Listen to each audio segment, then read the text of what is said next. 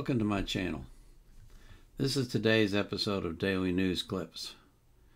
But before I get to that, I do want to thank you for coming to my channel and for supporting me and for the amazing news that I have over 1 million views on my channel. That is just, it's astounding to me. I'm just absolutely gobsmacked. I had a commenter who asked me to show my shirt. I wear all these shirts with sayings on them all the time, and so I'm not into self-promotion, and I felt like nobody really cares, but apparently some people do, and so I'm going to try to do that every day. And of course I have to do it in every video because not everyone watches every video, and so here we go.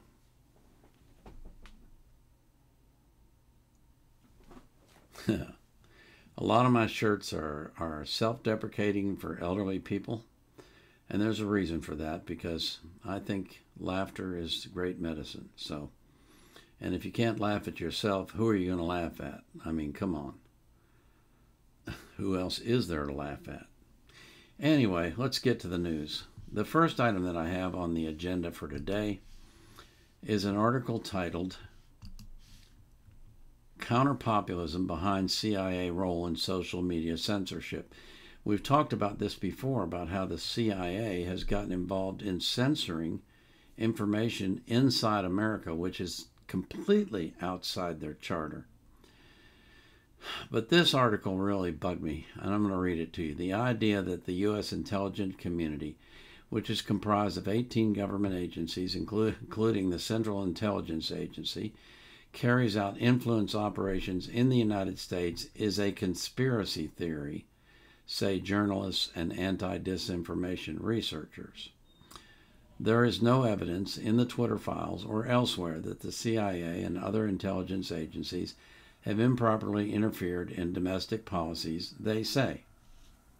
Now, this is something about the media that just bugs me to no end. You will hear this phrase a lot: without evidence. They say that people are making claims without evidence. For example, they say that the claim that the 2020 election was rigged is without evidence, and that statement is absolutely false. There is evidence. The problem is no one has ever vetted it to see if it's actually legit or not, and whether or not it did have an impact. They just didn't even bother to look. But they were certainly willing to say it's false, it's a lie, there's no evidence. And they do that a lot, the journalists and these so-called misinformation experts. What they are is censorship experts. Second paragraph.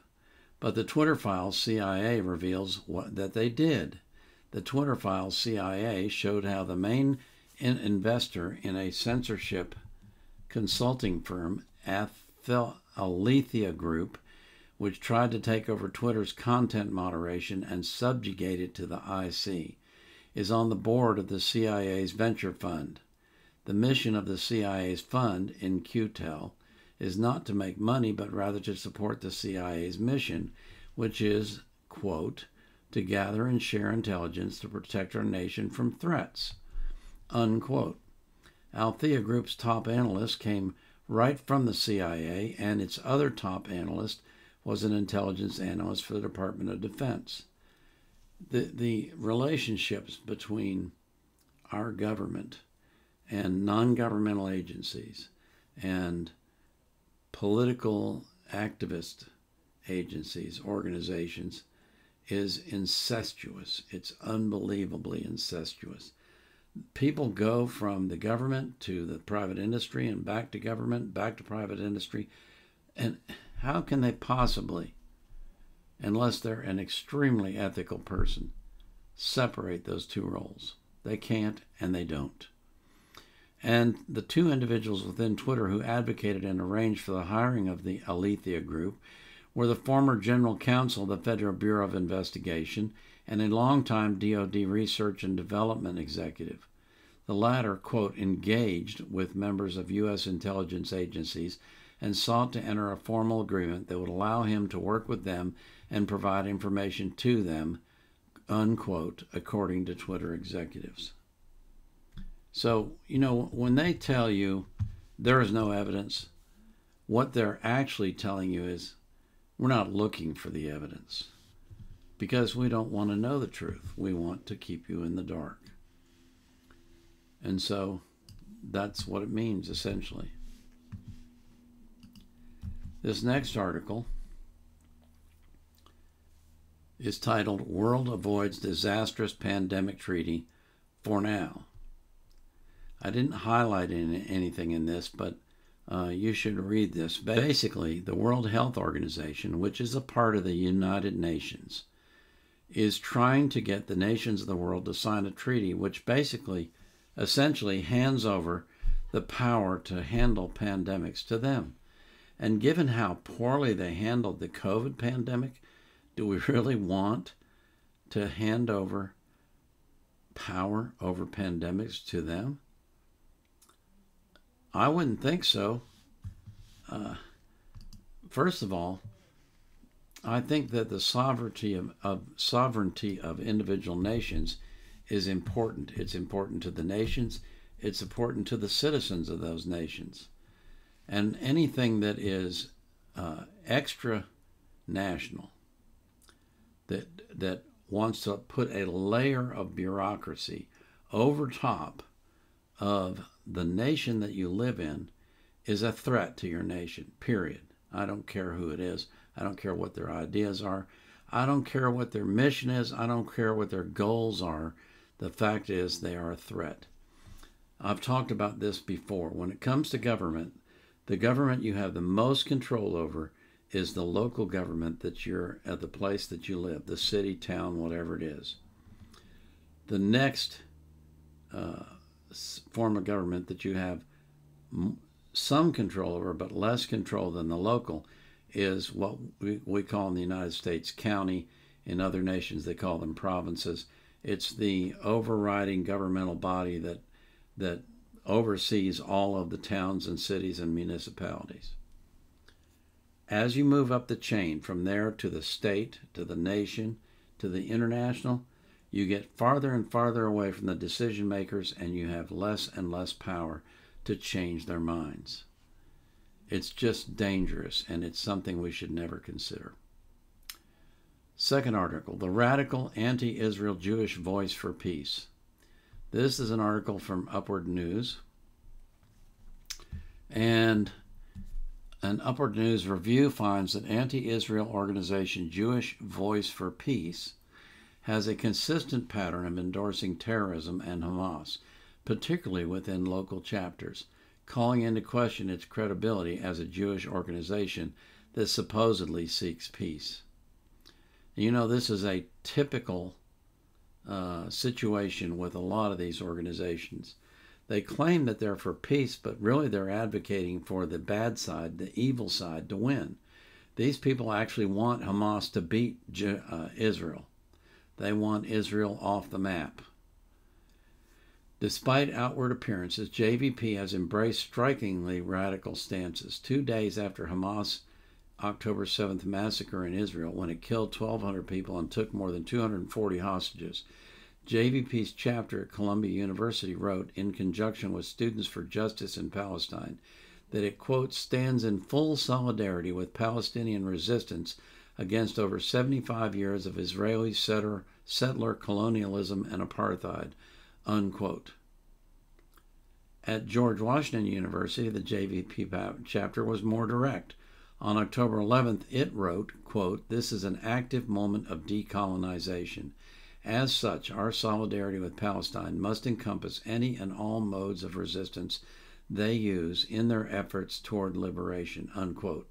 It further stated that, quote, challenging the modes of resistance presently unraveling in Palestine is unmistakably a stance against Palestinian livelihood and liberation, unquote.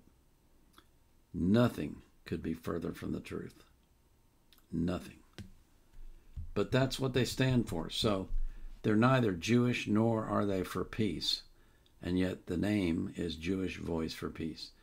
This is very typical of a lot of organizations that use a name that transmits a message to you that you think is positive and is uplifting.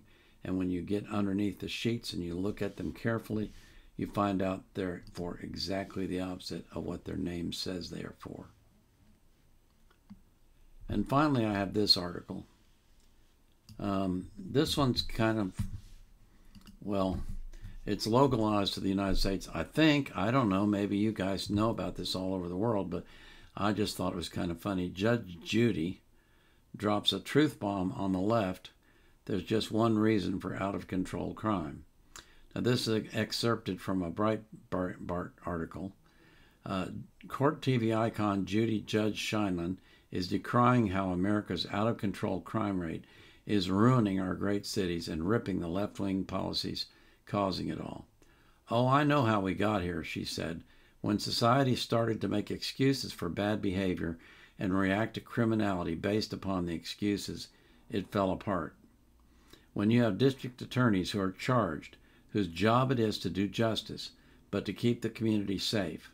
When you have elected district attorneys who don't know what their job is, they should go find another job," she railed. If you don't know Judge Judy, she's had a show on American TV for a long, long time. Long time. I think more than 20 years, if I'm not mistaken. But it's a small claims court, and she is, how should I put this, delightfully blunt. She calls people ignorant to their faces. She looks them in the eye and says, "You have no case. Your case is ridiculous. I don't even know why you brought it to this court." Those types of things. So that's why people love her, because she's so brutally honest and frank. She has people in her courtroom who, when she questions them and finds out that they're what we call on the public dole. In other words, they're getting all of their income comes from the government. She says, "It's not your money, it's the government's, it's ours. We're the taxpayers. We're giving you that money. It doesn't belong to you, and you shouldn't be abusing it." So I just thought you might get a kick out of that. If you know Judge Judy, you probably will get a kick out of it. Anyway, I pray for you, every single one of you, that you will have an abundant life, that you'll live a long time, that you'll be healthy, that God will keep you safe from harm, and that you will be born again if you're not already. I pray for the same thing for every single person that you love. And most of all, I pray that you will be anxious for nothing, but in all things, through prayer and supplication with thanksgiving, you will make your requests known to God, and the peace that passes all understanding will keep your heart and mind in Christ Jesus. This is the Vietnam Era Vet out.